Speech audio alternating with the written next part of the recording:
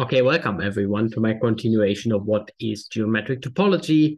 Today's topic is a Heegaard splitting or Heegaard. So a Danish name, very hard to pronounce. I apologize in advance. I will get it wrong all the time. So let me try again. I think it's a Heegaard splitting. So it's about attaching handles, and we will see that it's very useful to study manifolds. So not just three manifolds, we start with three manifolds, but also higher dimensional manifolds.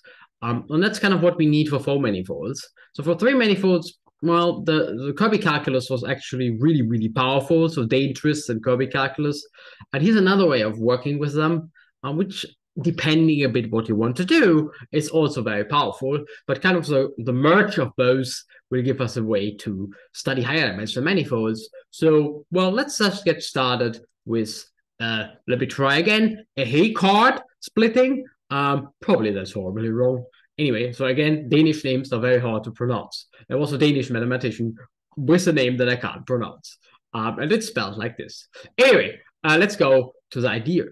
So in the two-dimensional case, we already had the classification of closed orientable two manifolds. It was pretty nice. They were essentially just those pieces here, and they were obtained by gluing handles, those little things here, to a sphere, S2, right? So we are gluing handles to S2, and we obtain the complete classification of closed manifolds, orientable, blah, blah, blah, two manifolds, surfaces. And one can hope that something similar works for higher dimensions. Obviously, by now we know that higher dimensions are tricky, so it won't be a completely straightforward generalization of this theorem, but maybe something along those lines work. And that's exactly what our good little friend that I can't pronounce, Heegaard, did about 100 years ago. So just a higher dimension analog of attaching handles. So let's see what that actually could mean. So let's first do something simple. Instead of S2, we just fill it up. So S2 is a soccer ball, and we just fill it up with water, I guess, or something, so that it's filled instead of hollow. And we have D3, the three ball, which is, let's call it the bowling ball. So it's really not hollow. I actually don't know whether bowling balls are hollow, probably not. Anyway, so it's a not hollow ball. And you can still attach handles to that. It's the same process. It's actually the same picture, just that this one is D3, so it's not hollow anymore. Let's call it a bowling ball. It's a bowling ball. And what you get is a handle body. So in this case, we would produce here, let's just say we have one of them, we would produce a swim ring, so a torus, which is hollow, right? Swim ring, hollow, you can blow air inside. So that's what you get in the two-dimensional case. In this case, you get more like really the donut.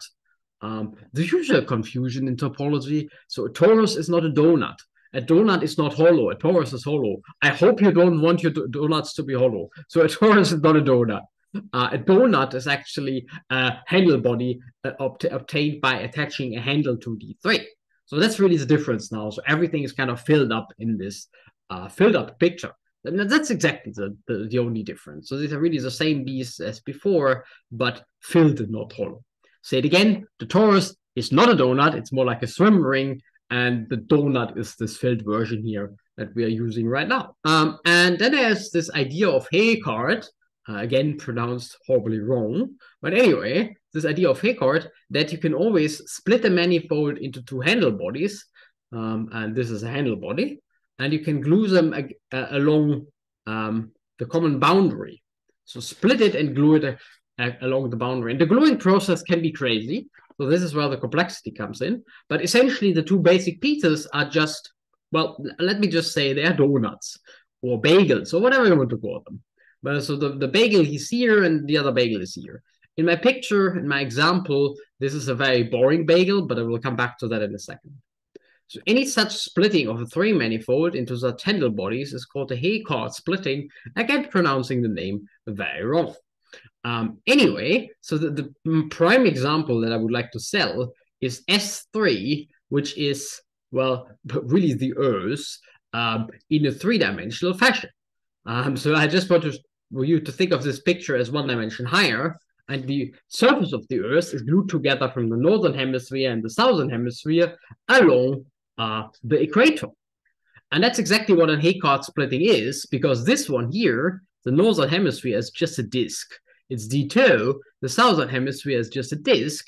It's D2, which is a very boring handle body, but it's now glued together along the common boundary. And we do exactly the same in 3 dimensions. It gets a little bit harder to imagine. So we have a D3 here, and we have a D3 here, which is the easiest case of a handle body, namely a handle body without handles, and we glue them together along their common boundary. So here the boundary is an S1. I should do this in purple, I guess. So let me just do this in purple as before. So this is an S1. This was supposed to be purple. Let me try again. So this is an S1. And in the 3-dimensional version, it just gets one higher, and you glue them together along S2. So just the same picture, just 1 dimension higher. And the hemisphere picture is kind of the baby example of a Heegaard splitting. It is just a baby example because my handle bodies are fairly boring. They don't have any handles, but it's still I think a really cool example, or at least a very memorable example of what a Heegaard splitting is. And the point of Heegaard theorem is that this works for any of those beasts that we are hopefully reasonably familiar with by now. So it's kind of a generalization of the 2-dimensional case, closed-oriented 2 manifolds to closed-orientable 3 manifolds, and they admit a Heegaard splitting, so you can always have you kind of split them into 2 easy pieces, and the whole complexity is in the gluing or along the boundary. So here again, a little bit of a deceiving picture because the pieces are very simple and the gluing map is really simple. In general, the pieces could be complicated, but not too complicated. They're still just donuts, but the gluing can be very complicated, and we kind of need to understand the gluing. And I will explain in the next video. This is very similar to the Dane surgery that we have seen before, and of course it should be because we describe the same class of manifolds here. But for now, this is just what I would like to say. There's splitting into a donut and another donut, and the whole complexity is given by how they are glued together along a common boundary with some potentially crazy gluing map. And I just leave the proof here. So the proof is actually pretty simple of this statement, and Heegaard already proved that 110 years ago or so. So it's actually not so hard. It just takes a triangulation and thinks of a triangulation in a different way. And a triangulation, well, a triangulation of a 3 manifold is just putting tetrahedrons together to build the 3 manifold.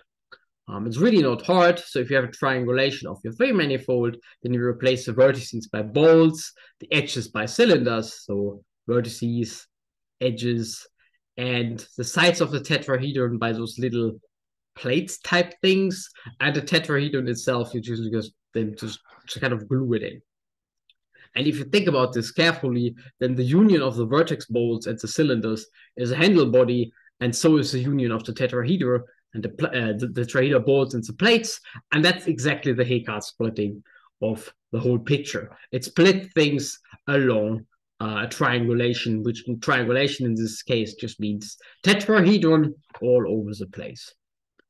Anyway, so this was the Heegaard splitting. I apologize again for pronouncing the name so wrong, but it's a cool idea to have two donuts, essentially, and you glue the donuts together in a funny way to create any closed orientable 3 manifold, and turns out to be a very powerful tool, a bit trickier to study in practice, in my opinion, than Kirby calculus, because in Kirby calculus, you have very explicit relations.